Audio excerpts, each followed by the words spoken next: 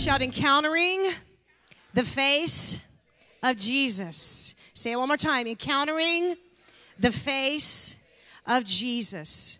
This was an amazing portrayal of that. But I want to read, actually, is going to be quite a bit of scripture to you because I want to go to two accounts of this story in the Word of God. First of all, Acts chapter 9, and then going over to Acts chapter 26. In Acts chapter 9, it's the writer of Acts, Luke, physician Luke, Apostle Luke's account of what just happened, what you just saw. And it says this, and I'm going to be reading very, very fast because it's a lot of scripture. Meanwhile, Saul was uttering threats with every breath and was eager to kill the Lord's followers. That's where you saw him. He was on his way to Damascus to kill and to arrest the Christians who were in Damascus, the followers of the way, the Bible says. So he went to the high priest. He requested letters addressed to the synagogues in Damascus, asking for their cooperation in the arrest of any followers of the way that he found there. He wanted to bring them, both men and women, back to Jerusalem in chains. As he was approaching Damascus on this mission, a light from heaven suddenly shone down around him. Everybody shout, the glory. A light from heaven suddenly shone down around him. He fell to the ground and he asked, He fell to the ground and heard a voice saying to him, Saul, Saul, why are you persecuting me? And he cries out, who are you, Lord, little L? Saul asked, and the voice replied, I am Jesus, the one you are persecuting. Now get up and go. Everybody say, get up and go into the city, and you will be told what you must do. The men with Saul stood speechless, for they heard the sound of someone's voice, but saw no one. Saul picked himself up off the ground, but when he opened his eyes, say it with me, he was blind. So his companions led him by the hand to Damascus. He remained there blind for 3 days and did not eat or drink. Now there was a believer in Damascus named Ananias, and the Lord spoke to him in a vision, calling, Ananias. Yes, Lord, he replied. The Lord said, go over to the straight street to the house of Judas. When you get there, ask for a man from Tarsus named Saul. He's praying to me right now. I have shown him in a vision of a man named Ananias coming to lay hands on him so he can see again. But Lord, exclaimed Ananias, I've heard many people talk about the terrible things this man has done to believers in Jerusalem, and he is authorized by the leading priest to arrest everyone who calls upon your name. But the Lord said, go, for Saul is my chosen instrument to take my message to the Gentiles and to kings. I want to read that phrase again. Saul is my chosen instrument to take my message to the Gentiles and to kings, as well as to the people of Israel. And I will show him how much he must suffer for my name's sake. So Ananias went and he found Saul, and he laid hands on him and said, Brother Saul, the Lord Jesus who appeared to you on the road has sent me so that you might regain your sight and be filled with the Holy Spirit. And instantly something like, say it with me, scales fell from Saul's eyes, and he regained his sight, and he got up and was baptized. Say amen for the word tonight. Let me take you very quickly to the Apostle Paul's account of this very same story, one you just watched. And this one, he was speaking before King Agrippa. So it is actually Paul in first person saying, I used to believe. Now pay very close attention to how he words this. I used to believe that I ought to do everything I could to oppose the very name of Jesus the Nazarene. So you see the flavor of that sentence there. Paul is sincerely communicating to King Agrippa and those around that he thought he was doing the right thing. Say amen. He thought he was doing the right thing. So he goes on to say, indeed, I did just that in Jerusalem, authorized by the leading priest. I caused many believers there to be sent to prison, and I cast my vote against them when they were condemned to death. Many times I had punished them in the synagogues to get them to curse Jesus. I was so violently opposed to them that I even chased them down in foreign cities. And one day I was on such a mission to Damascus, armed with the authority and commission of leading priests. And about noon, Your Majesty, or King Agrippa, as I was on the road, a light from heaven, brighter than the sun, shone down on me. Everybody shout, the glory. and my companions. We all fell down, and I heard a voice saying to me, Saul, Saul, why are you persecuting me? It is useless for you to fight against my will. Who are you, Lord? Little L. I asked, and the Lord replied, I am Jesus, the one you are persecuting. Now get to your feet. Tell your neighbor, get up on your feet. Amen. For I have appeared to you to appoint to you as my servant and witness. You are to tell the world what you have seen, and I will show you, and what I will show you in the future. And I will rescue you both from your own people and the Gentiles. Yes, I am sending you to the Gentiles to open their eyes so that they may turn from darkness to light and from the power of Satan to God. Then they will receive forgiveness for their sins and be given a place among God's people who are set apart by faith in me. Shout a loud amen for the word tonight. Come on, put your hands together and let's praise the Lord. Amen. Okay, that's more scripture than I normally read, but I wanted you to get that story. Paul or Saul, for those of you who don't know the Bible that well, and that's okay because you're learning, we call him Saul, but later his name was changed to Paul, the Apostle Paul, as we mostly refer to him. But here, what you just saw there, and the scriptures that I just read to you, he was Saul, Saul of Tarsus. He had an encounter with the face of Jesus Christ. Amen. He had an encounter with the glory of God in the face of Jesus Christ. Stay with me here. One definition of an encounter is just simply means a face-to-face meeting. If you have an encounter with someone, you're having a face-to-face meeting. There's other definitions of it and ways you can describe it, but I like that definition because I think it's very, especially spiritually speaking, I think it's a very good definition when you're talking about encountering God, or as we are tonight, encountering the face of Jesus. Saul had a face-to-face meeting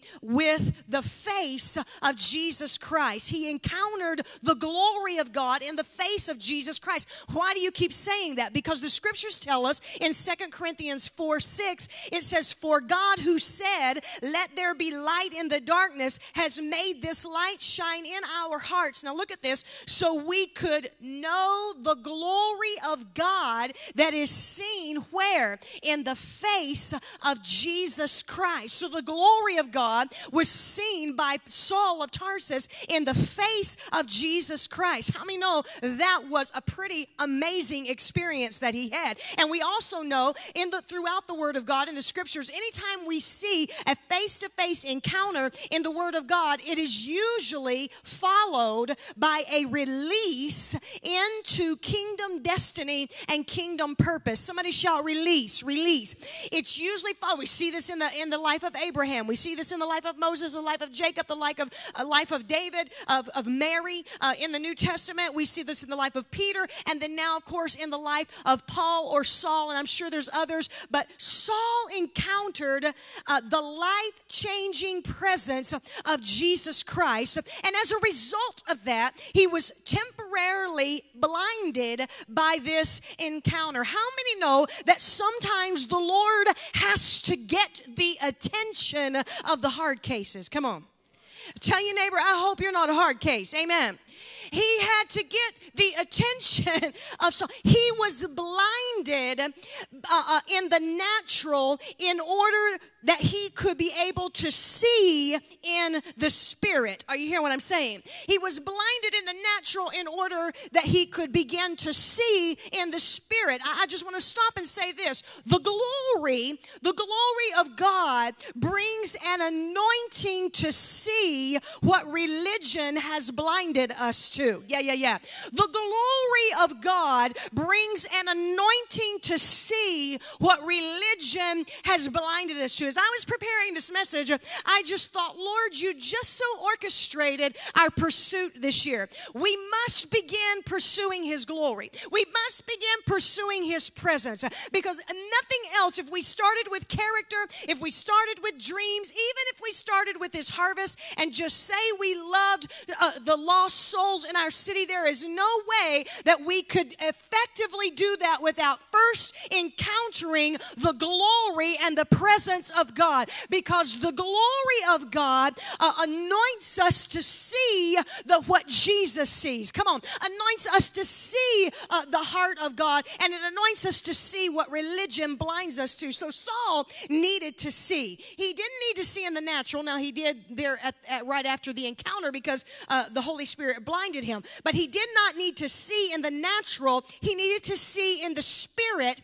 because religion had covered his spiritual eyes. And Jesus knew, and I don't know how much I'm going to get into this, but Jesus knew that locked up inside of this very angry and violent and prideful religious man named Saul, locked up on the inside of him were revelations and nations. Yes, yes, yes. Locked up on the inside of this angry, cynical, bitter, prideful, arrogant, the list goes on and on and on. Locked up on the inside of him were revelations and nations. I want you to shout that as loud as you can tonight. Revelations and nations. Look at somebody and say it. Revelations and nations. Are you beginning to get a picture of why he needed a face-to-face encounter with Jesus and the glory of God? I'm going to just kind of take us to current right now, because 13 out of 27 of the books of the New Testament were written by the Apostle Paul. Paul's message of grace and Paul's message of love to the Gentile nations and the churches, plus his 3 missionary journeys, which may not sound like a lot to us these days, but that was a lot back in Bible times, helped Christianity in those days grow from just a small group of followers to a worldwide faith. Centuries later, where we are today in 2013, his influence continues to impact us through the 13 epistles and the books that he has written in the New Testament. Most of the doctrine that was formed has been formed off of the epistles that were written, that he wrote by the inspiration of the Holy Spirit, and his universal message of the gospel of Jesus Christ continues to echo throughout history and throughout centuries and throughout time, where he said in Galatians 3:28, I love it, I love it, I love it, there is neither Jew or Greek, there is neither slave or free man, there is neither male nor female, for all are one in Christ Jesus. Somebody shout revelations and nations. Isn't that amazing? Revelations and nations were trapped in this man by religion. Religion. And Jesus appeared to him face to face, and the glory of the Lord around him.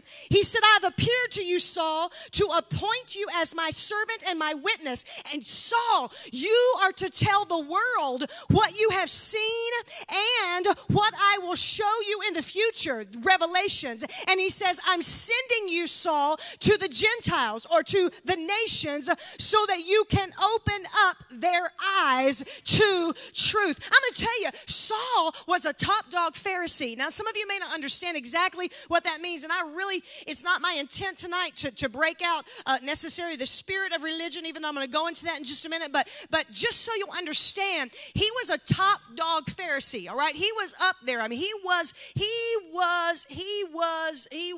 naughty. Tell your neighbor, he was naughty, yeah. He hated Christians, and he had layers and layers of religion, which I will describe to you in just a moment, or define for you in just a moment.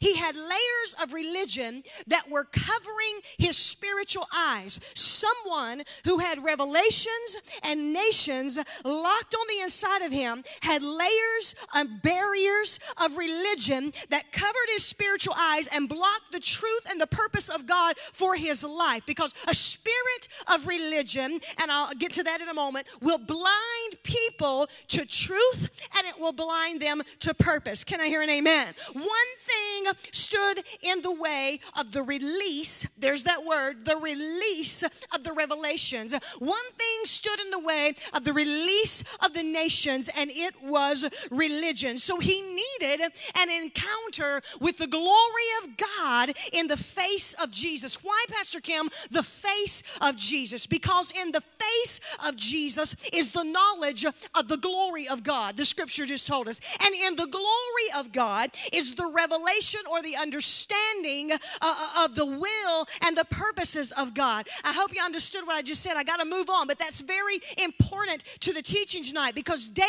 encounters with God's glory and daily encounters with the face of Jesus Christ will not only transform someone like Saul of Tarsus into an apostle Paul, but it will transform you and it will transform me into being vessels that carry revelations and nations. Put your hands together if you believe that tonight. Daily encounters with the face of Jesus and the glory of God. Praise and worship positions us to see the face of Jesus. And the Bible says that we are to seek his face. And because when you are looking at the face of Jesus, when you are looking into his face, you know his mind, you know his desires, you know his heart, and you receive his spirit, which we'll get to in just a moment. But now Saul is physically blinded. He is physically blinded, as the movie portrayed there. He is physically blinded, and yes, this literally happened. It's in the Word of God. The Lord needed Saul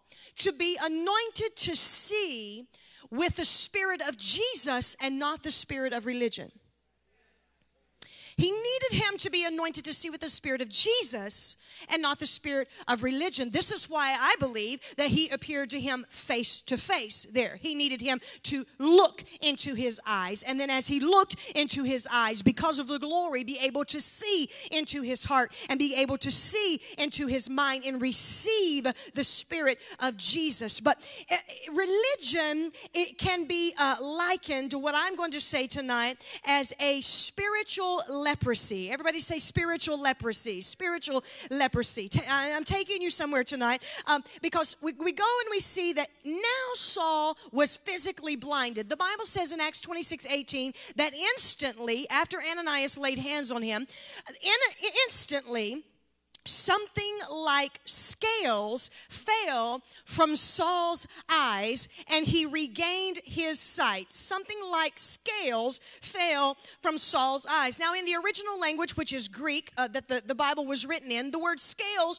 means a flake or to peel, but it is also associated with and linked with leprosy. Now, that doesn't mean he necessarily physically had leprosy on his eyes. It's just meaning it was like that, all right? And I'll get to that in just a moment. But to understand the magnitude of Saul's conversion, we must understand the spirit that Saul was operating under. He was operating because it was a huge miracle, just his conversion. As a matter of fact, the writer Luke rates it up there with all other miracles that happened in the book of Acts. But we must understand the spirit that he was operating under. Saul operated heavily under a spirit of religion. Now, don't get afraid when I say spirit of. Don't get afraid. Don't think, I'm running out here the first chance I get. Don't think I want us to understand tonight the work of the enemy when it comes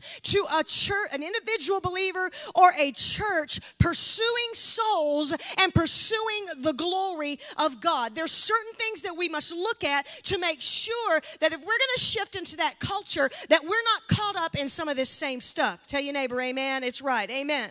So Saul operated heavily under this spirit of religion. And so for the sake of clarity, for those who may not understand why I'm referring to it negatively, because sometimes when you refer to religion, it is in a positive sense. And of course it can be. Religion can be a general term that refers to outward religious acts, such as going to church or reading your word or depending on God. A pure religion is what that is, a sincere devotion to God. And we just say, well, they're a religious person, or, they have religion, or this kind of thing. But it can also mean, in the context that I'm speaking tonight, stay with me, an organized system of doctrine with an approved pattern of behavior. So if you don't measure up to what I'm saying, then you can't be a part of my club. Come on, somebody. The behavior has to demonstrate a proper form of worship. Pure religion, as the Bible refers to it, focuses on the inside or on the heart of a person, and this is what Jesus came to preach and Jesus came to bring to the earth. But the other kind of religion that I'm referring to tonight turns into something called ritual, and instead of relationship, it's a dull ritual where they're just going through the motions, and they have a long list of rules and long list of expectations, and they perform, and they love to be looked at, they love the accolades, they love for people to listen to them, they love for all of this focus on the outside. This is where we find Saul of Tarsus. For your benefit, who you just saw portray Saul of Tarsus riding down the road on the horse, going after believers in Damascus. He was eat up, if you will, with arrogance and pride and anger and hatred, because this is the digression. The more you give yourself over to religion, as I'm explaining it, in the negative way, and into a religious a spirit, you will digress to become exactly like Saul of Tarsus. Can I hear an amen? And so he admitted it himself, of course, after his conversion. Acts 26:5, he said, speaking of himself, he said, according, look at this, to the strictest sect of our religion, I lived a Pharisee. Look at those words. According to the strictest sect of our religion, I lived a Pharisee. I hope that you're getting a picture, and I know some of you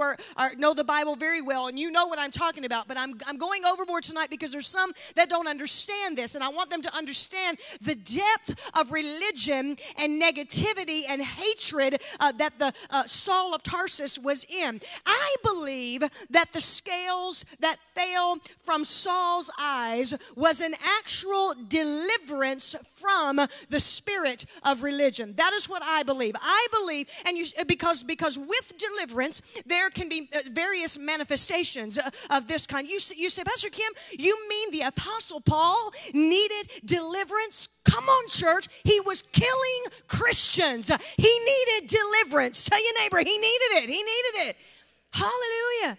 I believe the scales that fell from his eyes, as soon as the man of God, Ananias, laid his hands on him as instructed by Jesus himself, I believe it was an instantaneous deliverance from the spirit of religion. It had to happen. There was no way that the revelations and the nations could be released out of him and the purpose of God out of him in his life until the spirit of religion had been cast away from him. I believe that is what happened there. Why is that so important? Because the nature of a religious spirit, it will distract from kingdom purpose. Listen to what I'm saying. The nature, why is it so important that we understand about this spirit of religion? Because it will distract from kingdom purpose. And right now, we're in soul pursuit. Right now, we're in pursuit of God's glory and God's presence. We want to pursue his harvest and his character and his dreams. We want to pursue all of these things. If we are caught up in, we want a culture of revival that is pursuing God's presence and that is reaching out to the lost, and of discipleship that is discipling the nations. If we start going into that culture and we hit up against this, are y'all hearing what I'm saying? Jesus was needing Saul to head into another culture, but on his way into another culture, he had to encounter the face of Jesus Christ and the glory of God to knock some religion off of him so that he could get over and operate into the arena and the anointing that God needed him to operate in. Amen? Woo! Oh, y'all can clap louder than that. Come on, that's a word. A spirit spirit of religion will distract you from kingdom purpose, and it makes you resistant to change and satisfied with status quo. It will halt the kingdom of God from advancing aggressively. A spirit of religion, as he had, will deny the power of God. Don't you know that's true? And will focus on carnal things as a substitute, and will focus on self as a substitute. Anything that I can control, this is how the Pharisees were and how the religious were and still are today. The spirit of a religious spirit will deceive us into accepting a religious form and be overly concerned with appearance and block the revelation and the heart encounters with Jesus. Why are you calling it a spirit, Pastor Kim? And I want to answer this question because actually in the Bible it is not referred to as a spirit, but I think it is a spirit operating from the enemy because of its nature. Everybody say nature. Its nature is, the religious spirit nature is everything contrary to the spirit of Jesus. And so if it's contrary to the spirit of Jesus, I mean just totally upside down, opposite of the spirit of Jesus, friends, I think that's a no-brainer. It is a spirit from the enemy. Come on. This is why we call it a spirit, a religious spirit. So what does that have to do, Pastor Kim, with soul pursuit? What does that have to do? Here it is. Religion, as I'm describing it tonight, in the life of a believer and in the life of a church, or in the life of a church, is like the scales that was on Saul's eyes, and it can be a spiritual leprosy that eats away at the spirit of Jesus. We stood around these altars last Wednesday night, and we were praying and we were seeking God, and I know we were sincere, and we were talking about shift, and we were talking about culture shift and stuff like that. And I believe everyone in this room that was here last week meant that with all of their heart. We have no reason to doubt that. I believe everyone meant that. But just as sure as we decree and we declare that thing, it's going to be challenged. And can I tell you what usually is the first thing that challenges it is anytime that I have to step out of my comfort zone, anytime that I have to step out of the status quo, anytime that I have to ruffle my feathers, the Spirit has to ruffle my feathers and get me out of my comfortableness, if you will. That right there, my friends, is a spirit of religion. You mean you expect us to do what as leaders? You mean you expect us, Jesus, you mean you expect me to do what? No. We can do it this way, and it's not nearly as much trouble. It's not nearly as much cost. It doesn't take as nearly as much time. And all the while, the Spirit of Jesus is speaking out and saying, if you go that route, I'm going to have to get a light from heaven. You're going to have to run up against the glory of God and the face of Jesus, and maybe even be blinded for a while. Come on. Maybe not physically, but in other ways. Are y'all hearing what I'm saying? It can be spiritual leprosy that eats away at the spirit of Jesus.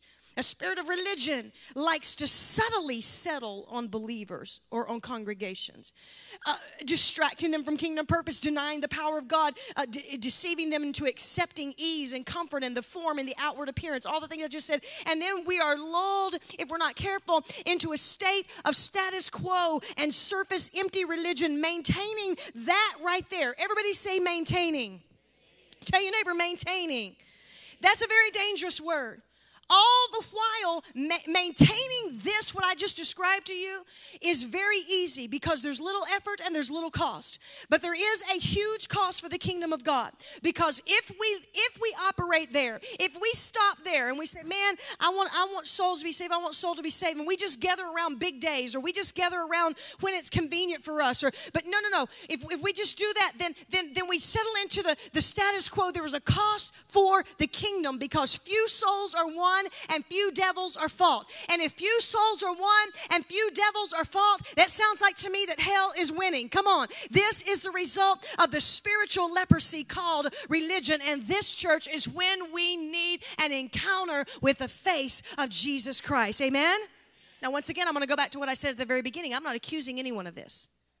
I'm not accusing myself of this. I'm not accusing you of this. I'm not accusing anyone of this. But I don't think in our attempt not to accuse that we can excuse ourselves from looking at something that the enemy might try to bring in, come on, or might already be in here, that would hinder us and hinder the culture of revival and discipleship from being established and entering into that. Can you hear an amen if you're in agreement? All right. So when Saul encountered Jesus that day, he received, hallelujah, a transference of the Spirit of Jesus, yes, in the place of the spirit of religion. How do we know this? He received a transference of the Spirit of Jesus in the place of the spirit of religion because now there's many revelations that the Apostle Paul had. We know that. But two, I believe the top two that we could pick out of all the revelations is the revelation of grace. Come on, somebody shout grace. And the revelation of love. Come on, somebody shout it loud. Grace and love. Tell your neighbor, grace and love. This is how I know, and this is how we can know, that there was a transference of the Spirit of Jesus for the spirit of religion, because he wrote this in Acts chapter 20, verse 24, but none of these things, or he said this, but none of these things move me, neither do I esteem my life dear to myself, if only I may finish my course with joy and the ministry which I have obtained, from which was entrusted to me by the Lord Jesus, faithfully to attest, say it with me, to the good news, the gospel, say it, of God's grace. Hallelujah. His unmerited favor, spiritual blessing, and mercy. Now, folks, that is the Spirit of Jesus. Amen. And then love, Romans chapter 13. And of course, we know 1 Corinthians chapter 13 is what we call the love chapter. But look what he wrote in Romans. Owe no man anything except to what? Love one another. Now, I want you to listen to this verse. This is why I chose this one and not one out of 1 Corinthians. He says, for he who loves his neighbor, who practices loving others, what does it say? Has fulfilled the law. Now, Jesus taught that. We know Jesus taught that. But this is coming from someone who was eat up with trying to obey the law. That's all he thought about. That's all he cared about was the law, and that people lined up according to the law. And here he is saying, owe no man anything except to love one another, for he who loves his neighbor has fulfilled the law and meets all of its requirements. And the commandments, you shall not commit adultery, you shall not kill, you shall not steal, you shall not covet, all have an evil desire. And any other commandment, he said, are summed up in the single command, you shall love your neighbor as you do yourself. Somebody shout love. Come on. These were two major things that Saul of Tarsus lacked. But when he encountered the face of Jesus that day, when he encountered the glory of God, there was a transference of the Spirit of Jesus, and the scales of religion had to burn away and to fall off. Why did they have to burn away, Pastor Kim? Because the glory of God was too strong and too overwhelming. There was no way, there was not any way that they could stay on him, because the glory, when we're saturated in the glory, it will lead us into revelations, and it will lead us to souls or to nations. Amen? In the face of Jesus, church, we receive the Spirit of Jesus. Now, I hope you're getting what I'm talking about tonight. I know this is very different than what I've been teaching the last 3 weeks on soul pursuit. But you see, we've turned a curve now, if you will. We've turned a corner in that I know we want to invite people to church, and you need to keep inviting. I preached about that last week, and on and on and on. But we must understand that this must be something. I don't come to church just for myself anymore. Amen, church? We don't come to church just for ourselves anymore. We come to church, yes, to get filled up, yes, to get understanding in the Word, for fellowship and all this kind of thing. But I come to church because I know there is a lost and dying world out there, and I need to have somebody that comes with me. Amen? Everybody shout, soul pursuit. In the face of Jesus, we receive the Spirit of Jesus. Now, what I believe is the Spirit of Jesus, and it is much more that could be put in this, but for the sake of tonight's teaching, I believe that revelations and nations are the Spirit of Jesus. I believe that Jesus carried truths, yes, and revelations, or the same thing, and he carried souls. I believe the Spirit of Jesus is truths and souls. He carried truth into the earth, and he carried a heart of the Father for the souls of mankind. And how many know and understand that Jesus still needs transformed vessels that can carry revelations and nations today? Shout amen. Revelations, what do you mean? And let me just explain this very quickly. Not a deep, in-depth teaching, but this. It's seeing truth more clearly, which accelerates a transformation in my life and in the life of others. That's what revelation is. It's seeing truth more clearly. Say that. Seeing truth more clearly. That's what revelation is. Seeing truth more clearly so that it accelerates transformation in my life and in the lives of others. So it would be kind of like this. What truth do I need to see more clearly in order to help open my eyes and the eyes of the nations? And when I say nations, of course, we're talking about passion for souls. We're talking about lost humanity. And I believe that you believe that the world or the nations are in the face of Jesus, and they are in the spirit of Jesus. His eyes and his heart contain all the people of the nations. And so Jesus, I'm almost done tonight, Jesus told Saul, you are to tell the world, Saul, what you have seen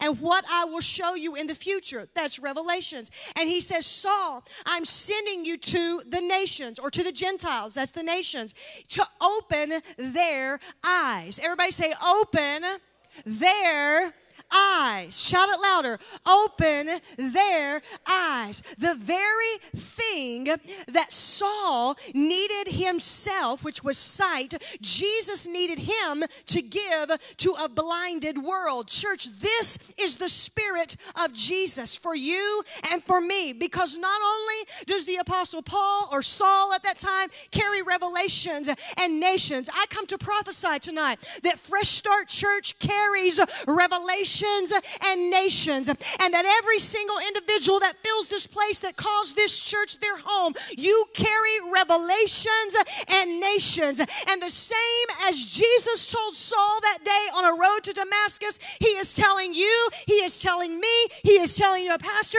and he is telling us as a corporate body, go and tell them the revelations, go and tell them the truths, go and tell them what is going to open their eyes. Who are them? What is them? Where are they? It's the souls. It's the nations. You mean we have to go across the sea? No. You have to go across your street. Come on. The nations are across your street. The nations are across the cubicle from you. The nations are in the grocery store aisle with you. Somebody shout amen if you know what I'm saying. And he says, the reason that I need you to impart the revelations and go to the nations is so that their eyes will be opened. Amen? Is that powerful or what? So I ask us tonight, will we be willing to, if it applies to us, will we be willing to shed the scales of religion in order to give sight to the nations? Will we? I know you will. But I'm just saying that what you just witnessed in a movie setting and what happened in the life of that man, I mean, they really portrayed it pretty good. He was screaming out, trying to oppose Jesus, looking into the very face of Jesus. Are you hearing what I'm saying? This is how strong, this is how strong the spirit of religion can be. It will resist, it will oppose, it will mock, it will threaten. Are y'all hearing what I'm saying? It is ugly. Tell your neighbor, it is ugly. You're not ugly, but the spirit is ugly.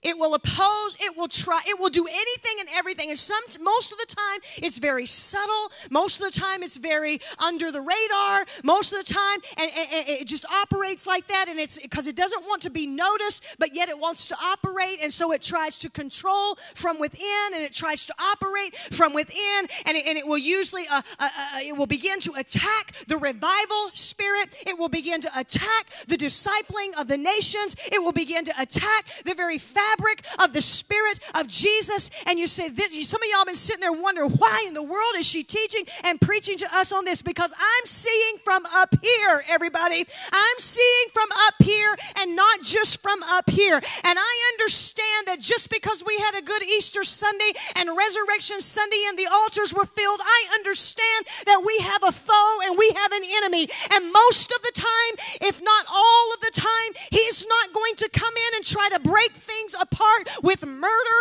or with all these other kinds of sins that just flash at us. He comes in subtly through a spirit of religion, a religious person or persons that try to break up the Spirit of Jesus that is being enthroned in the house. And I serve him notice tonight, in the name of Jesus, you are not welcome in this place. You must go. You will go. Because you're looking at a man and you're looking at a woman who will not tolerate a spirit of religion and many other things that we want. And I don't mean that arrogantly.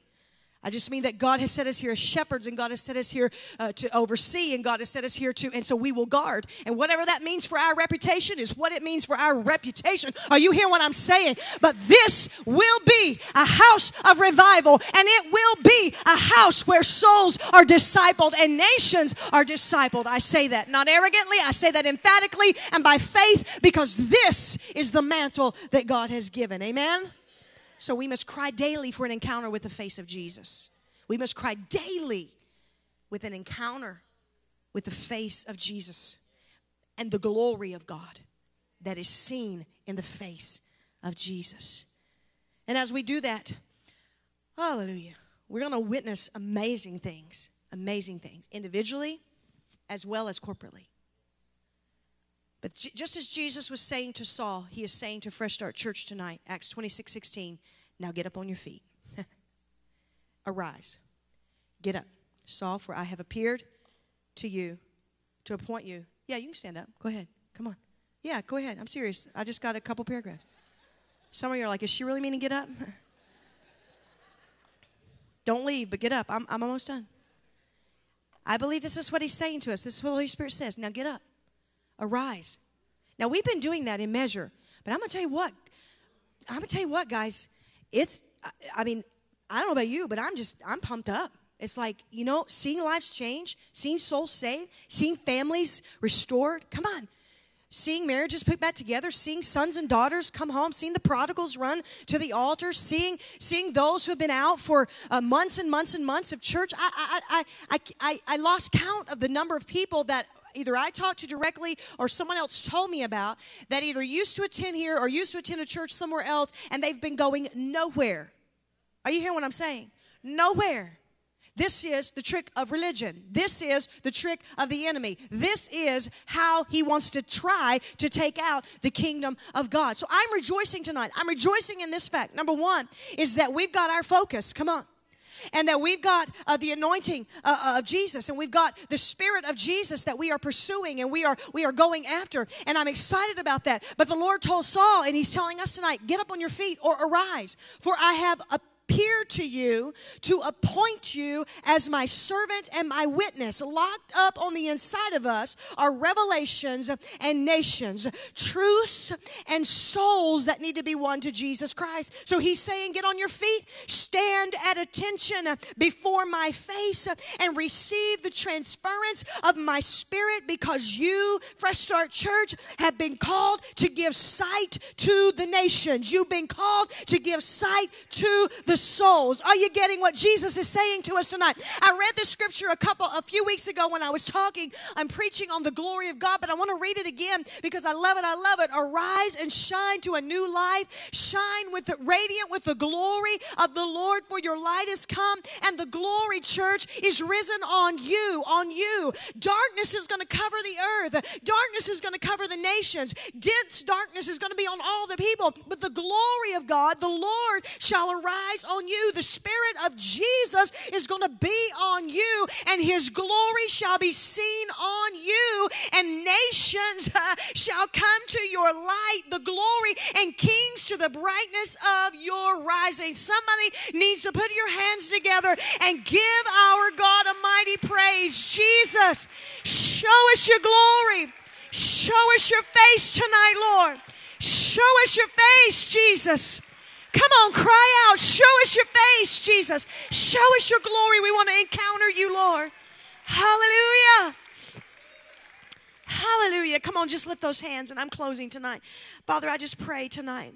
We want a daily encounter with your glory, with your face, Jesus, so that you can transform us into vessels that carry your revelations and your nations, oh God. We want to carry your revelations. We want to carry your nations. Come on, just make that your prayer. God, I want to carry your revelations. I want to carry your nations in my heart. Lord, I want the Spirit of Jesus, Spirit of Jesus. Father, we don't want to waste your time. Lord, Saul was wasting your time, and you had to come before him and say, Saul, I've got so much for you to do. I need you to release revelations and nations. But Lord, we want to come to you, so you don't even have to come to us, Lord, and arrest our attention. We want to be before you on our faces. We want to be before you in your presence. We want to be before you, Father, in the name of Jesus. Lord, we seek that Spirit of Jesus. And Father, we just seek, Lord, tonight that revival, Lord, and that discipleship, Lord, that you are leading us into. And Father, we understand that there's a lot to be said on that. But Lord, we just want to, by faith tonight, reach out and receive that in Jesus' name, because that is your heart, Lord. That is your heart. That is the face of Jesus. Hallelujah. We believe that tonight. Come on, just lift those hands one more time. Matt, if you can find some music to play back there. I want us just to pray in the Holy Ghost for just about 30 seconds or 45 seconds. Come on, and just pray in the Holy Ghost. Now, if you're not filled with the Holy Spirit, with the evidence of speaking in tongues, your heavenly language, first of all, you can be tonight, but don't worry about it. Just worship the Lord with us. Come on, pray in the Holy Spirit if you have your heavenly language, and let's just release. Come on, release the rivers, release the rivers, release the rivers, release the rivers, release the rivers, release the rivers, release, release, release, release, release. Hallelujah.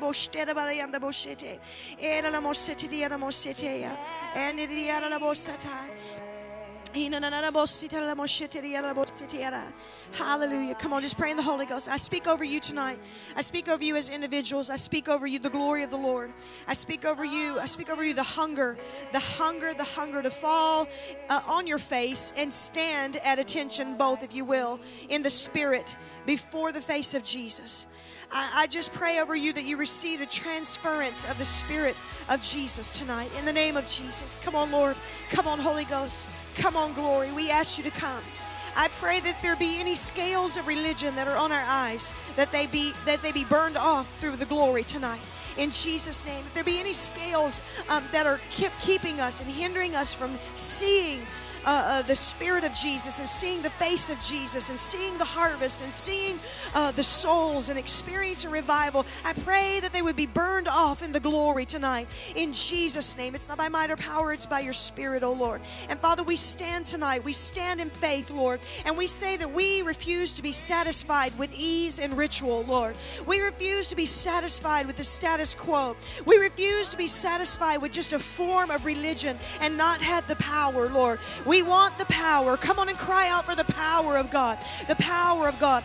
The power of God cannot manifest where there are scales. So we just say, scales be gone. We want to see the power of God. We want to see the display of the glory of God, not for our own benefit, not for our own attention to us, but that all attention be brought to God and to the praise and the glory of our Lord and Savior Jesus Christ. So Lord, tonight, release your divine power. Release your awesome power. Release the power that is associated with your glory tonight. We pray in Jesus' name. In Jesus' name. I just hear in the Spirit tonight. I hear somebody crying out from the depths of your heart, from the depths of your spirit. You know that there are revelations and nations on the inside of you. And you concur with that. You agree. You bear witness with that. And the Lord is just saying to you tonight, just by faith, reach out, see my face, and allow me to release you into that next level. And the Lord is wanting you to know, don't be afraid, but you've got to trust Him. You've got to trust Him at what that next phase is, what that next level is, what that next step is going to be. And He's also saying, don't be enamored by by what it may be. And he's also saying, don't forget to count the cost. He's saying, don't forget to count the cost, because with revelations and nations on the inside of us, there is a cost and there is a price to pay. Fresh Start, I need to tell you tonight that a revival and discipleship culture, there is a price to pay. There is a price to pay, and some are not willing to pay it. But I can tell you that Pastor Paul and myself are not satisfied with anything less than that. We are not satisfied with anything than that. We have already made the commitment. We will pay the cost. We will pay the price in the spirit, in Jesus, and in the natural, in Jesus' name. In Jesus' name. Hallelujah. Now, if that was you, amen, amen. Give him glory, give him glory, give him glory. Thank you, Lord. Thank you, Holy Ghost. Hallelujah. I just feel, just pray for just a couple more minutes. I just feel just whoever that person or persons were that the Holy Spirit was just ministering to. Hallelujah. Just go ahead and soak it in tonight, because it's saturation in the glory will lead us into revelations and nations. Saturation in the glory will lead us into the revelations and the nations, the souls that God has. Father, we welcome you. We welcome your glory. Hallelujah. Thank you, Lord. Thank you, Lord. Hallelujah. What do you want, Holy Spirit? Hallelujah. Thank you, Lord.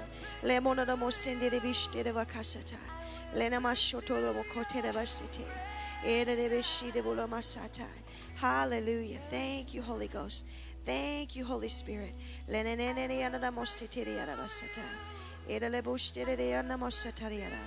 Hallelujah. What an awesome God. Give us your spirit, Lord. Give us your heart. Give us your spirit, Jesus. Hallelujah. In Jesus' name. Hallelujah. Thank you, Lord. Thank you, Lord. Amen. Amen. And the church said amen. Shout amen and amen. Hallelujah. Amen. God, you're so good. Hallelujah. All right, we have an awesome chance in these next few days before Sunday. We have an awesome opportunity, first of all, to get on our face and encounter the face of Jesus. Amen. And to encounter his glory and to encounter his spirit. And then we have several days before Sunday that we can pray and ask the Lord to give us favor, that we can speak into the lives. We can speak revelation, come on, and truth into the nations, the souls, where you work, where you live, in your family, whatever it is. And whatever you can do with the help of the Holy Spirit to win them to the Lord or bring them to the house of the Lord, so hopefully they will come to Jesus here. How many know, church, that's what we need to do? Amen. You say, well, what's going on this Sunday? Well, Pastor Paul will be here. Pastor Kim will be here. You'll be here. Come on, give your neighbor a high five and say, that's a pretty special day right there. Amen. That's an awesome day. It's a special day because it's the Lord's day, and it's the house of the Lord. Amen. Amen. Father, bless your people. Go with them. May they receive the word, Lord, in even greater, Lord, just like slow medicine, if you will, that seeps into our bodies and seeps into our minds and our hearts. Just let that throughout the next few days seep into our hearts and into our spirits. We pray in Jesus' name. We give you the glory. Amen. Amen. God bless you guys.